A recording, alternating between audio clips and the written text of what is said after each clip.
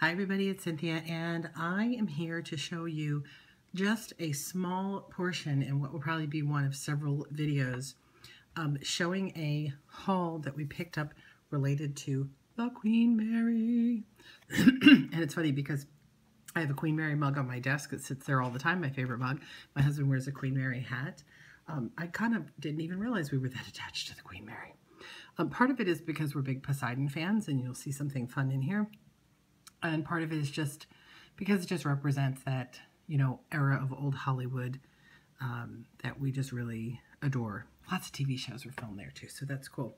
Anyway, we bought a huge collection from a man who was a collector for looks like most of his life, belonged to the Queen Mary Club. Most of what we got was newspaper clippings, carefully cut out and glued together and paper clipped together from the early 60s on through. We haven't even gotten through half of it. And this is just some of the other items that we dug out of the boxes. Some fun items, some older items, newer items, and letters that keep popping up that are kind of crazy. So I'm going to kind of go through some of this really fast. A lot of this we will have on sale on our eBay site, Boris Basement. If you're interested, or leave me a comment below if you're interested in any of these items. As I said, some of them are for sale, some not. I'll try to let you know. Starting with one that's not for sale, let's begin with that, is this Poseidon Adventure postcard. Yes, they actually made a postcard showing them shooting the scene on the Queen Mary. This is the scene where everyone is gathering for Gene Hackman, his first sermon on the ship. And I think that might actually be Hackman back there. And everybody's getting ready. They got lights, camera, action. So cool. We didn't even know this existed. We collect all kinds of Poseidon Adventure stuff, so this was a really fun find that we didn't expect. So that one we're keeping. Another postcard. Model building, ship building. Not sure why we're not focusing well. Queen Mary, Long Beach. Sorry, I'm still trying to keep this sharp. Not sure why it's not doing that.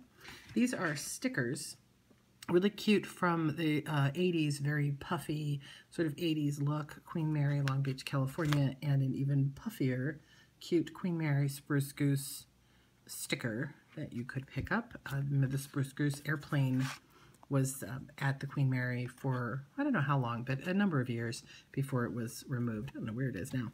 This is a very interesting postcard that shows a museum of military, the Grey Goose exhibits on the Queen Mary shipwalk depicting the ship's service as a troop ship. So these are the sort of dioramas they have set up as part of the ship's history that you can see. Very cool. I'm also never seen that postcard. I have a lot of Queen Mary postcards, and it's not these. That is the Spruce Goose dome. We've got several of those. And here's another angle on that with the actual plane, where you can see the actual plane coming in. February 1982, Spruce Goose being prepared for final move into her new home. Kind of cool. Another one of those. Long Beach Harbor, postcard from a little bit further out. You can see the Queen in the background, several of those. Another Queen Mary Spruce Goose exhibit photo from a little bit different angle. Again, all postcards. Sweet pink postcard of the Queen Mary lit up at night. I think we saw one of those. This is a hotel postcard that shows what the hotel looks like. We've actually always wanted to stay there. It's an interesting experience. It's supposed to be haunted and all of that. And someday it's on my bucket list of things to do. I really would like to stay over one night, at least, on the Queen Mary. You don't know, the ship doesn't actually go anywhere. It's permanently docked. It's just, and they've turned it into a hotel and a tourist attraction. Here's the ship's captain and a dog. Why? What's with the dog? Captain John Gregory, 33rd captain of the Queen Mary, with his dog, Happy. There he is, with his dog, Happy. Forgive the coming in and out. I've got a new phone here. I'm just learning how to use it. Another lovely Queen Mary at night shot. I don't know why this thing is not focusing on its own. I'm going to try coming up a little bit higher. Maybe that'll give us a better view. Another Queen Mary at Night postcard. Different. This is a very popular style of postcard when I visited here in the 80s, late 80s. So I imagine that's when this one's from. I don't know if it says, but again, Spruce Goes Down, so we know it is. A general greetings from California that has the picture of the Queen Mary on it. I said this guy caught everything. It had even the slightest mention of Queen Mary. He grabbed it. Another postcard. Different cuts. This is cool. This is a replica, obviously, of an old postcard. Oh, actually, the postcard seems kind of old itself. Beautiful old painting of the Queen when she was still sailing. Another photo of her out at sea. A copy of that one. This is actually a card. It says greetings. Another beautiful painting for the Queen when she was out. Unusual postcard with, I don't know what the name for that is. Sorry, I don't know enough of my maritime to explain what that is, but full steam ahead and all of that. Another nighttime giant oversized postcard. Another nighttime from a slightly different angle. And here's Long Beach and 4th of July. This is a map of Long Beach. We found a lot of maps from different eras. This one is more of a, let me see if I can come up again a little bit. Like I said, learning to work with this new phone. This is a fold-out, like a local touristy kind of fun map. It's glossy, so sorry for the glare. Oh my gosh, facts at a glance. This is a Long Beach, just quickie things about Long Beach, a Long Beach map from 1986. Long Beach Chamber of Commerce. I didn't see, it's like crazy. Look at what some of this is. Telephone dialing information. So this, onboard dialing, look at that. This is a little booklet they would give you when you're in the hotel with addresses, and then Disneyland mentioned at the back. So that's terribly old, again, probably from the 80s. Lots of different welcome memorial, the Group Mary, Queen Passport. Woo! Queen Mary Spruce Goose. That's interesting logo. That was a letter from the Auto Club. Queen Mary Tour envelope. If you wanted to tour the Queen Mary with your group, there's a brochure. Like this one because it's got this super deco look to the booklet. Photos from the Queen Mary's earlier days. This is a cool little piece. We actually had a couple of these. So the Queen Mary came to Long Beach on December 9th, 1967, and it docked apparently at 11:06. By 11:07, the news had spread all around the world thanks to Bell General Telephone. And here's all the operators and people that are getting the word out. And this was published by General Telephone. General Telephone put out a couple of different booklets commemorating the delivery of the Queen Mary to Long Beach. That's a real special one. And this one is just someone's sort of story about it. Oh, it talks about the accident she had. It's sort of like a little history of the Queen Mary. We had several of those in here. Queen Mary Passport. This was another deco piece, I think from the 80s. Oh, 79 almost. That lists things that you could do on the Queen if you visited. Oh, we're getting long here. Let me show you a couple of things really quickly. This is an old PSA brochure, a couple of travel lodge, these are just like tour brochures. I don't think these are that cool. There's a brochure with the ghosts and legends of the Queen Mary. That's the mug that I have that I adore, so that's kind of fun to find. More brochures, more brochures. Ben's Family Restaurant. It's a takeout menu. I'm not really sure. Oh, because they make fish and chips in the style with malt vinegar from the Queen Mary. Look at that. So I think I might pass. Oh my gosh, there's just so many brochures and maps and things like that. Let me get these out of the way, show you a couple other quick things. This is the last things I want to show you.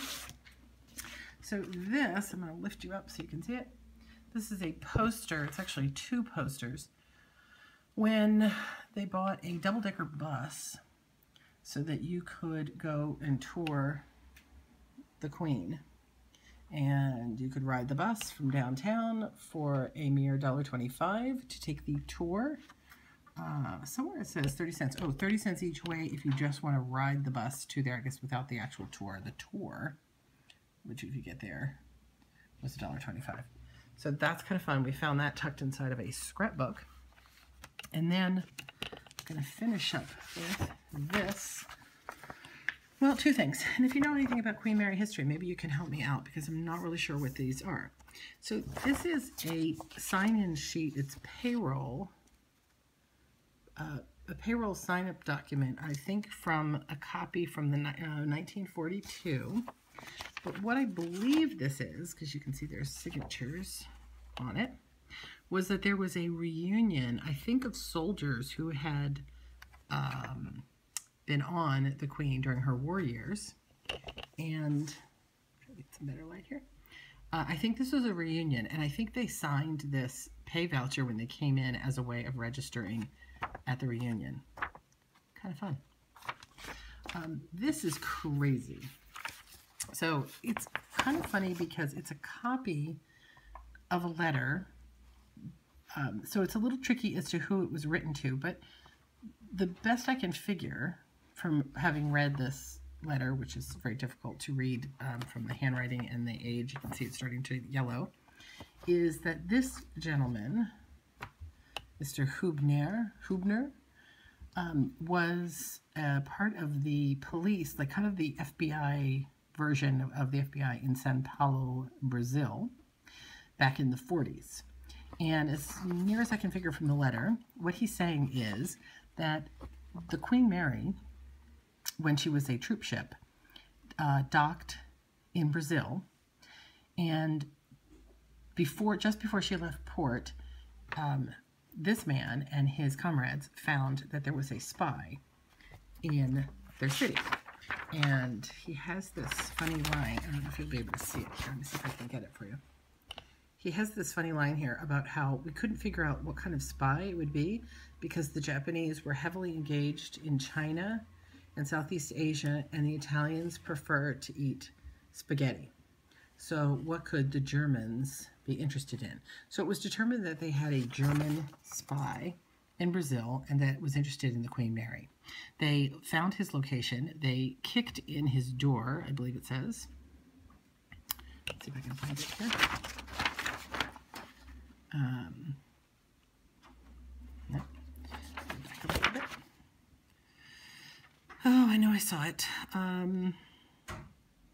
As fast as we could get there by cars, a special group came from the something at night, promptly kicked in the door of the suspicious house and found Christensen happily tapping away to Kiev, maybe? That would be German. That would be Russia. That can't be it. Kyle? About the Queen, which was leaving the harbor. Delaying just long enough to inform the British naval attaché by telephone. Christensen, his transmitter, and files were hurried to São Paulo. So the gist of what we got here was that there was a spy, and the spy was about to transmit the name, the position of the Queen Mary to the Germans. And he finishes here, and if by chance your life was saved, be my guest. So again, I'm assuming what he's referring to here is that if they had not stopped the spy would have transmitted the location of the ship, meaning I think the person whom he wrote this letter to was a soldier on the ship, which goes with the other paperwork I found. And what he's implying was that if they had not stopped the spy, forgive the sound of trash trucks outside, if they had not stopped the spy, the Queen would have been torpedoed and possibly sunk, and everyone would have been killed, including the person he wrote this letter to. So that's why he says, if your life was saved, be my guest, which I think is sort of his Spanish translation of saying, if your life was saved, you know, you're welcome. Is what I think he's trying to say. Very cool letter. This is the first I've heard of this kind of incident. I wanted to do a little bit more homework and see if I could find anything about this. Maybe there is nothing about it. Maybe this letter is the only thing. Although he does say at the top, if I can get it back here, I guess the person who wrote to him, it says, your letter is most unusual. It's the first I have received on the subject. You certainly went through a lot of trouble, and your interest so detained for so long is warming. And he does say that he's never heard this story told, or no one told the story after it happened, but then years later the BBC or somebody did a special and mentioned it. So I guess there is some documentation somewhere that there was a spy, indeed, in Brazil that was after the Queen Mary. So how cool is that? So that's what I've got to show you for this grouping. Like I said, this is just the tip of the, dare I say, iceberg. We're not talking about the Titanic. It is just the tip of the items that we found. There were so many. So again, if you saw anything here that you'd really need for your collection, if you're a Queen Mary fan, I'd love to hear about it. Love to hear your Queen Mary stories. If you know anything about that spy in Brazil, absolutely leave me a comment about it. Leave me a link to where I can find more information, because I would love to learn more. That's one of my favorite things about thrifting and buying from estate sales and all that, is it gives me a chance to research something new and exciting I didn't know about. I keep feeling like there's a book in here somewhere. I think I need to write a fiction book set in the Queen Mary back in her war days or something. So that's what I've got. Long video. I hope you enjoyed it, and I look forward to showing more to you soon.